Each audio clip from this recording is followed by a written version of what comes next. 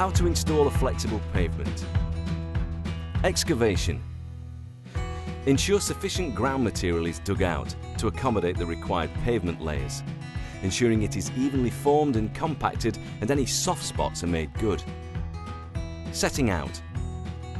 Ensure sufficient setting out is undertaken. In this video, we're using pins and a string line to achieve the correct levels and falls. Tip: measure the depths of each layer from the top of the finished paved layer downwards.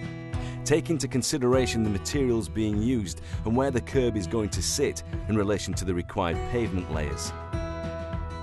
Installing the subbase. Pour in the subbase and roughly distribute using a shovel or machine on site. Here we're using Type 1 aggregate. Add more material as required and level off, making sure it's evenly distributed. To ensure solid compaction of the subbase, it is recommended that you compact no more than 75mm to 100mm at any one time. Measure the depth, making sure it's to the correct thickness. Compact the material using a vibrating plate to achieve a fully compacted smooth texture surface. Installing the laying course. Carefully position 2 pins and create a straight string line. Drop in the screed rail. Measure from the top of the finished paved layer down to the top of the screed rail. This will help ensure the next layer is installed to the correct compacted thickness. Pour in the laying course and roughly distribute with a shovel or machinery on site. Here we're using sharp sand. Screed out any excess material using a screeding rail, the top of the curb and a screeding bar.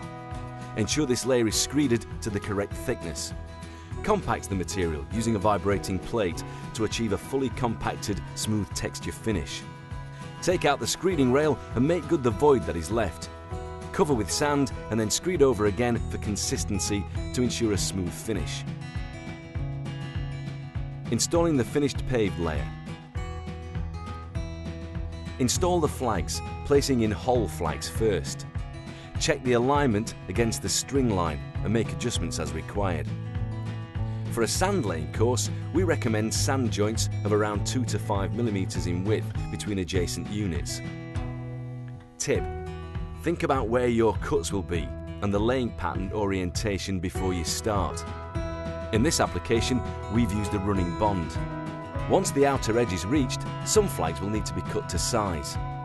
Lay the flags across the void and mark up where the cuts need to be. Alternatively, measure the void to determine the size of the cut required, then mark up ready to be cut. There are 3 different methods of cutting blocks: a hammer and bolster, a block splitter, or a diamond-tipped cutting blade. If using a diamond-tipped cutting blade, use an appropriate dust suppression technique using water. Cut the blocks as accurately as possible, ensuring the correct PPE is worn. Install the paving flags and cover the final installed area with jointing sand using a brush. Here we've used kiln-dried jointing sand. Make sure at all times when using kiln-dry or silica sand you wear a dust mask. Compact using a vibrating plate, consolidating the sand into the joints. Top up the joints with more sand if required. Tip: during the early life of the pavement, keep topping up the joints with additional joint sand until they become self-stabilised. And here we have the completed installation. Only suitably trained and competent people should install building materials, using appropriate dust suppressant methods when cutting and appropriate lifting equipment where loads exceed manual handling limits. This video is intended to complement but not replace the BS 7533 series of standards, the Marshall's installation drawings and the engineer's contract drawings, which should all be referred to. Appropriate PPE should be worn at all times. In addition, it's essential that the contractor carries out their own risk assessment for all activities taking place on site. These demonstrations were undertaken on a closed, secure site.